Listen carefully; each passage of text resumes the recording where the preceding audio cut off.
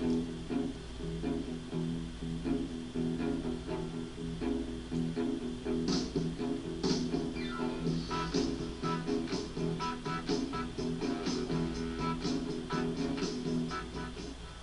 welcome to Odyssey High School, first semester of Algebra 1.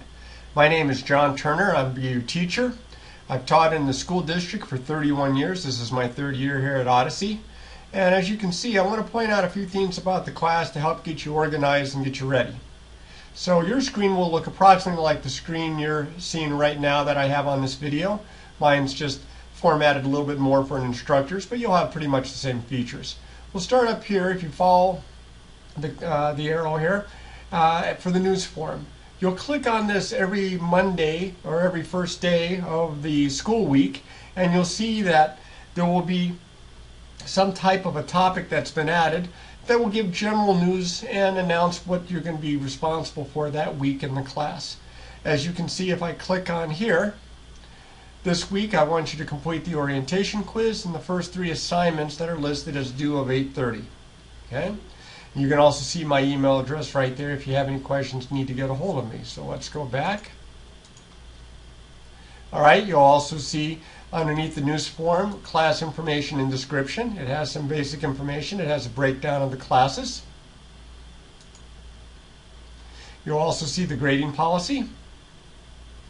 Okay. If you have any questions about any of these, you can email me or ask me in person when I get a chance to meet you. And the resources are somewhat limited here, but we have textbooks and we have videos and notes that are online to help you. Okay.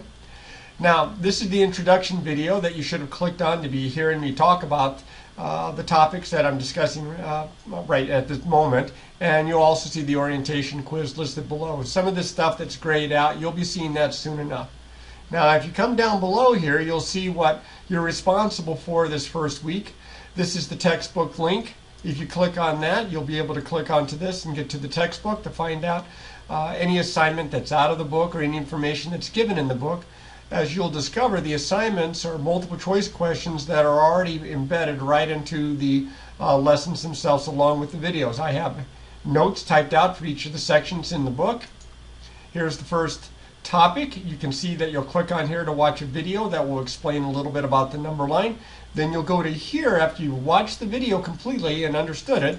You'll go to here to answer the questions.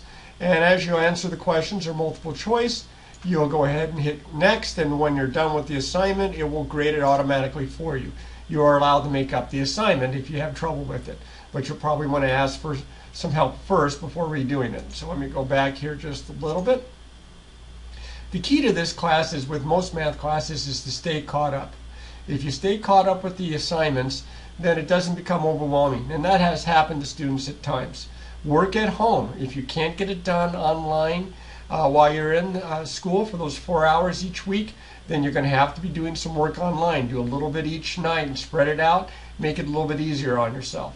But also, ask questions when you're unsure. If you're in class, ask me. When you're out of the class and you're at home, be sure to email me and I'll be happy to help you. There are tests that are at the end of each of the chapters except for chapter 1. You can see here chapter 1 doesn't have a test, and although you're not going to be able to see it on your computer, you can see right here in the video that there are several assignments, and then there's a chapter 2 test. Each chapter after chapter 1 has a 100-point test, and so of course those are very valuable and you'll want to do well with those. You also get 2 attempts at each of the tests.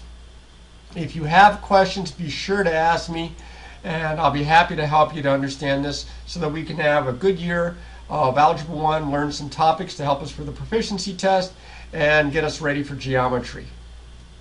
Best of luck now.